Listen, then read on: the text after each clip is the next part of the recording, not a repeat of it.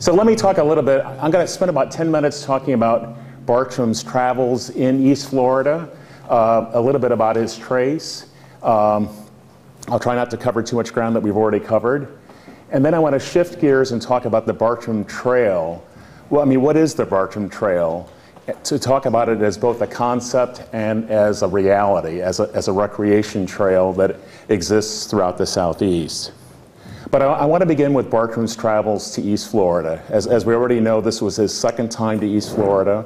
The year is 1773, and I'm going to begin it on the Georgia coast. Bartram had just finished a journey to the Cherokee Corners. In fact, he was on the surveyor's expedition to mark out some of those new purchase lands that Catherine was talking about.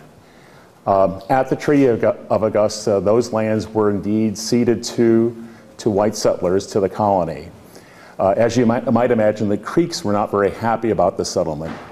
In fact, tensions ran very high along the frontier in both Georgia and Florida. Kind of compounding that tension was the murder of two Cherokee Indians shortly after Bartram's travel near the Tugaloo River. That murder was avenged, but tensions still remained high. In fact, the culmination of them, you might say, occurred that Christmas in 1773. The Creeks massacred white settlers at Wrightsboro, which is a settlement just west of Augusta. So I just want to give you some sense for the violence that did exist along this frontier and the tension that existed as well too. So Bartram was on the Georgia coast. He initially was thinking about traveling to Creek and Cherokee country. He wanted to travel up to the mountains because that was new territory for him. But as he confessed in his letter to his father, that was not possible. I mean, the violence that existed in the frontier prevented that. And in fact, he had to live with that violence as he headed south into East Florida. So anyway, Bartram worked his way through from Savannah down to the Altamaha. He eventually left from Frederica. As Catherine mentioned, he very much was the patron of, he very much was the benefactor of the patronage of Spalding, and he left in one of Spalding's ships, and he had letters from Spalding. In fact, already from Savannah, he had shipped down his trunk, and he had shipped down many of his supplies. Now, as we probably know, those supplies were moved from Spalding's lower store to Murphy's Island, and the reason they were moved was because of violence that occurred between colonists, between traders, and the Creeks. So anyway, Bartram is sailing down from Frederica, basically along today's intercoastal way. They're just west of Cumberland Island, and their ship encounters a ship heading north from Spalding's lower store, and there they learn about violence at the upper store. The captain is alarmed. He decides to turn the ship around and head back up to Frederica. But Bartram wants to head south. I mean, his trunk is south. He wants to continue the journey. So the captain allows Bartram to disembark at Cumberland. Bartram then winds his way down from Cumberland to Amelia Island, eventually working his way down to Calford. From there, with the help of Mr. Egan, who was basically the proctor for the Percival plantation, Bartram then acquires a small sailing craft, which he then begins to head upstream on the St. John's. And the first 2 days are pretty rough. In fact, I think he only makes 12 miles progress because of heavy winds. He eventually camps near Picolata. On the third day, he has a favorable wind and is actually able to clock about 24 miles progress all the way down to Rollston, which is just across the river. At Rollston, that's where he learns about his trunk having been moved from the lower store to Murphy's Island to secure it. And he sets off the next day for the lower store. And in fact, he sails right past Murphy's Island, and it's two sentinels that are on the island that actually flag him down and say, "Hey, your luggage is here." So anyway, Bartram made 2 trips by land from the lower store to the west, and he made 2 trips up the St. Johns River.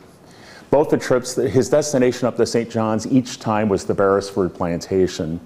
When he headed west, one of the trips was to Alachua, Savannah, or today's Paynes Prairie, and the second trip was all the way to the Suwannee River to Teleshochty. And I'm going to shift gears here and just talk a little bit about some of his trips. As you might imagine, the 2 trips by land were along the trading path that basically left today's Stokes Landing, worked its way to the southwest by present-day Rodman, and then headed to the northwest to Halfway Lake or to Cowpen Lake. So that was his route west. And as you might imagine, the river trips were up the river. The first trip was actually by himself, and that didn't work out so well. In fact, he tried to find a companion to go with him on the trip and was unsuccessful. So he made it up to, on both occasions, he stopped, and here's a map of his journeys up the St. John. On both occasions, he stopped at Mount Royal, and on the first occasion, he tried to find a companion to go with him, wasn't successful in that. And then he was able to actually tow along with another vessel that was heading into the lake. Even on that occasion, as he was towed in, they made it about 3 miles into Lake George, and storms turned them away. So, but the next day they were successful heading upstream to the upper store. I just wanted to this is one of I think one of the more interesting passages in the travels, and thank you, Tom, for I'll add to the theme here, but this is Bartram's description of the travels, looking at Mount Royal, and he talks about 50 yards distance from the landing place stands a magnificent Indian mount. At that time, there was a very considerable extent of old fields. Round about the mount, there was also a large orange grove, together with palms and live oaks, extending from near the mount along the banks downwards, all of which had since then been cleared away to make room for planting ground. But what greatly contributed towards completing, you have to pardon his spelling, the magnificence of the scene was a noble Indian highway. So you have this image of what he saw, and you may ask, well, when did he see it? Which is a good question, but there's this image of what he saw, and then there's this visage that he has in his mind of the mount. But then there's also what he now sees today, and he kind of breaks into, well, that venerable grove is now no more, and has been cleared away and planted with indigo, corn, and cotton, but since deserted. There was now scarcely 5 acres of ground under fence. It appeared like a desert to a great extent, and terminated on the land side by frightful thickets and open pine forests. With Bartram's description, I mean, you clearly see the kind of sense of loss about the loss of this grove and the site that he had. Was this the visage that he had in 1765, or maybe some other trip, as Tom was mentioning? His destination heading up to Beresford on each and every occasion was the upper store, which is near today's Astor. And as I mentioned before, the second trip by land heading to the west was to the Teleshochty. And this is a photo from near Manatee Springs. And here's a photograph of Beresford. And the second time that Bartram headed up the St. Johns is the time, here again, he was in the company he was with a trader's vessel heading up. This is where they stopped at Salt Springs Run, and this is where his famous description of Salt Springs is found in his narrative. So what is the Bartram Trail? I mean, we know Bartram traveled. He made these 4 trips from Spalding's lower store to 2 up the river to East Florida. We also know that he made trips, through North Georgia, a trip over to today's Louisiana, a trip up into the mountains. So what is the trail? As we know, let me talk a little bit about what the trail is not. I mean, the trail is not a 2,300-mile footpath. The trail is not a 2,300-mile paddling path. There were some people in the 1970s who thought it should be. And maybe it should, but that is not how it played out. And I would argue that it probably should not be, because such a path would take us it would take us through private property. It would also take us maybe along sites or into areas that we just wouldn't want to go. I was asking Catherine yesterday, would you want to walk from Augusta to Columbus, Georgia along the GSX train tracks? And probably not. And this may seem a little bit extreme, but let me give you an example. But let me put this into a context first, and that is, in the 1970s, starting in 1975, there was an effort to create a Bartram Scenic Trail. And that effort began with representatives from each of the 7 primary Bartram states, including Tennessee. And those representatives gathered in Montgomery, Alabama in '75, and their plan was to do a study to basically to convince the Department of Interior to regard a Bartram Trail as a National Scenic Trail.